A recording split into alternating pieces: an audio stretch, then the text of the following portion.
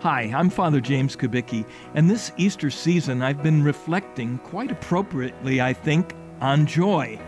The 50 days of the Easter season are meant to be a time to savor the joy that comes from knowing that Christ rose from the dead and blazed a trail for us to follow all the way to eternal life in heaven.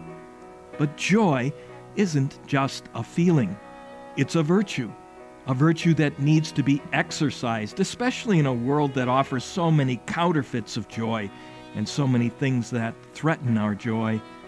In a book entitled Called to be Holy, Cardinal Archbishop Timothy Dolan of New York identified 4 threats to joy.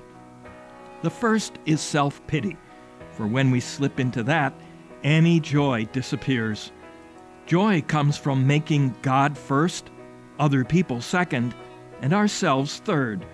But self-pity inverts that order and makes us first. The second threat to joy is worry, which is really a negative attitude that feeds pessimism and again puts ourselves front and center. The third is the belief that my happiness depends on something outside of myself, that some things or persons or situations will bring me happiness.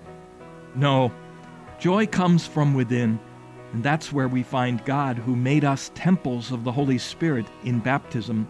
And the last threat to joy is complaining, which feeds negativity and looks at the glass of our lives as half empty. But the truth is, our glasses are not only half full, but filled to overflowing, because God has sent the Holy Spirit to fill us with joy. If you're tempted by any of those threats to joy today, just ask the Holy Spirit to fill you with the joy that Jesus said the world cannot give or ever take away.